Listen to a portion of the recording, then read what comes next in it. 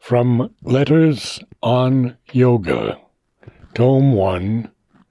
The Supramental Evolution, Sri Aurobindo. Part 2. We may very well attribute this flowering of intuition on the spiritual plane to a rapid re-emergence of essential gains brought down from a previous cycle. If we analyze the spiritual history of India, we shall find that after reaching this height, there was a descent, which attempted to take up each lower degree of the already evolved consciousness and link it to the spiritual at the summit. The Vedic age was followed by a great outburst of intellect and philosophy, which yet took spiritual truth as its basis and tried to reach it anew, not through a direct intuition or occult process, as did the Vedic seers, but by the power of the mind's reflective, speculative, logical thought. At the same time, processes of yoga were developed, which used the thinking mind as a means of arriving at spiritual realization, spiritualizing this mind itself at the same time. Then followed an era of the development of philosophies and yoga processes, which more and more used the emotional and aesthetic being as the means of spiritual realization and spiritualized the emotional level in man through the heart and feeling. This was accompanied by tantric and other processes, which took up the mental will, the life will, the will of sensations, and made them at once the instruments and the field of spiritualization. In the Hatha Yoga and the various attempts at divinization of the body, there is also a line of endeavor which attempted to arrive at the same achievement with regard to living matter. But this still awaits the discovery of the true characteristic method and power of spirit in the body. We may say, therefore, that the universal consciousness, after its descent into matter, has conducted the evolution there along two lines, one of ascent to the discovery of the self and spirit, the other of descent through the already evolved levels of mind, life, and body, so as to bring down the spiritual consciousness into these also, and to fulfill thereby some secret intention in the creation of the material universe. Our yoga is, in its principle, a taking up and summarizing and completing of this process, an endeavor to rise to the highest possible supramental level and bring down its consciousness and power into mind, life, and body. The condition of present-day civilization, materialistic with an externalized intellect and life endeavor, which you find so painful, is an episode, but one which was perhaps inevitable. For if the spiritualization of the mind, life, and body is the thing to be achieved,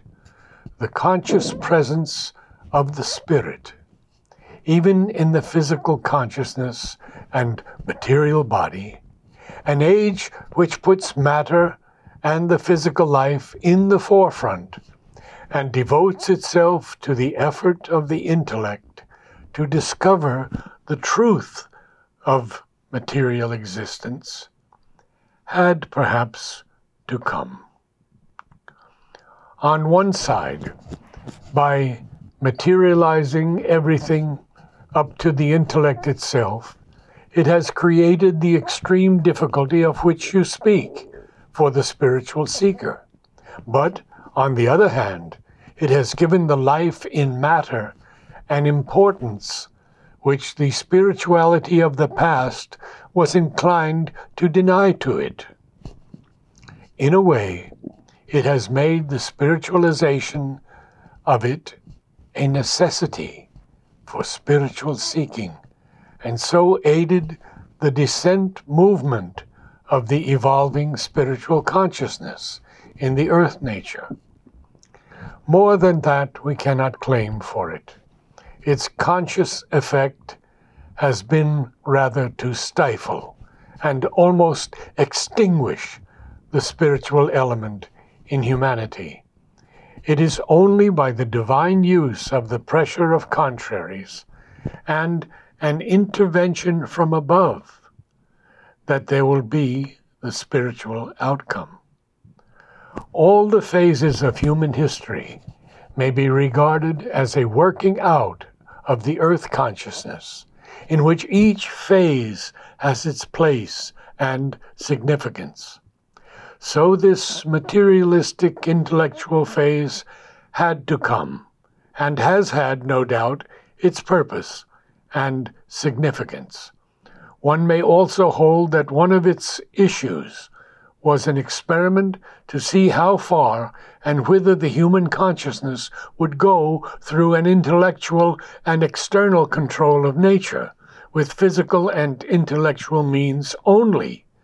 and without the intervention of any higher consciousness and knowledge, or that it may help by resistance to draw the spiritual consciousness that is growing behind all vicissitudes to attempt the control of matter and turn it towards the divine, as the Tantrics and the Vaishnavas tried to do with the emotional and lower vital nature, not contenting themselves with the Vedantic turning of the mind towards the supreme.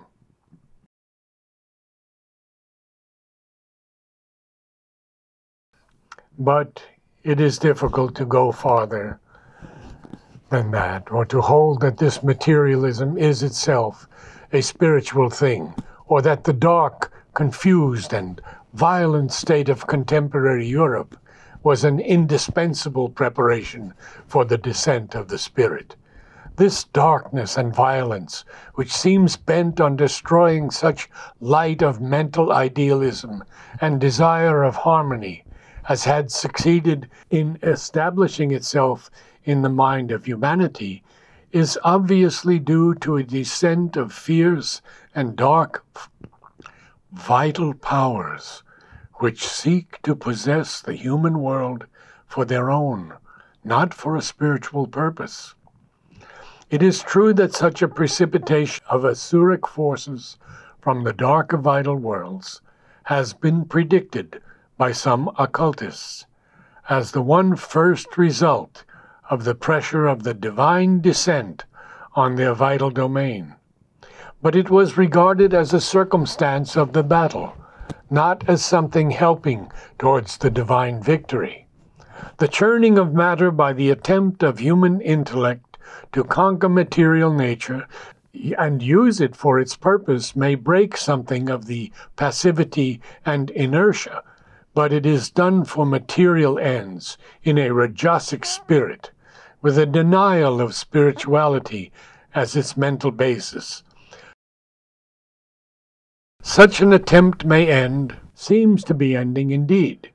in chaos and disintegration, While the new attempts at creation and reintegration seem to combine the obscure rigidity of material nature with a resurgence of the barbaric brutality and violence of a half-animal vital nature. How are the spiritual forces to deal with all that, or make use of such a churning of the energies of the material universe? The way of the Spirit is the way of peace and light and harmony. If it has to battle, it is precisely because of the presence of such forces which seek either to extinguish or to prevent the spiritual light.